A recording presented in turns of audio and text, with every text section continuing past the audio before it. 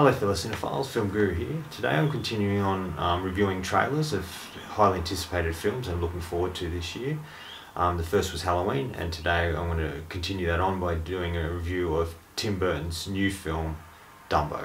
This is a live action version of the animated classic. I'm going to do something a bit different with this review. I'm just going to sort of play the trailer and talk a bit about it as we're watching it. It looks so fascinating, this film.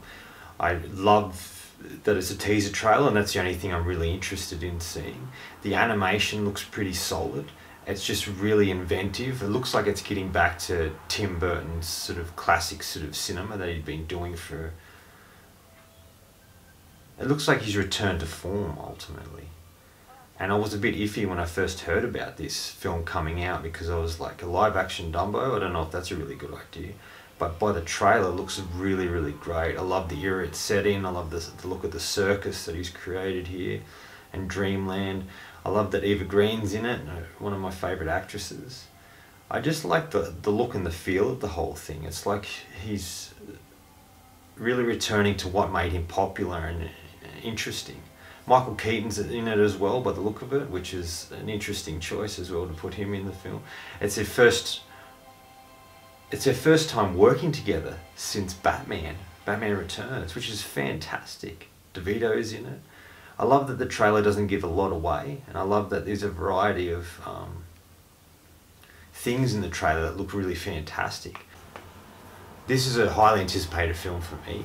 I'm not usually into the sort of the Disney live action animated sort of things put together, but this looks really fantastic, and I think Tim Burton has really done a good job from what I've seen so far. Hopefully it is as good as I expect it to be, or I interpret it to be, or really want it to be, because I think Tim Burton's one of the great directors, and I want to see him come back, do something different. The last film I really saw him do was Mrs. Pettigrew, which sort of was getting back or aiming back to what he did best. But I feel this film is really his interpretation of it. It's his comeback. It's his ultimate film, where the other one was based on a book. This is sort of his original idea and vision. And it's the first time he's returned to Disney, where he began as an animator, and it looks like he's really stepping out and doing something, a beautiful, wonderful story. It sort of reminds me a bit of Big Fish in certain aspects, especially with the circus and the heart and the feel of it.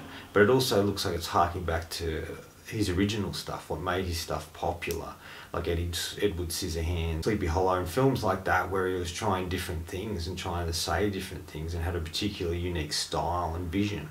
And I feel this film is really getting back to it. Well, from the trailer, it looks like he's getting back to that sort of thing. So I'm hoping this is going to be a really, really great film, and I'm looking forward to it. Anyway, that's all from me today. If you've enjoyed what you've heard here, please hit subscribe down the bottom. Otherwise, until next time, enjoy the movies.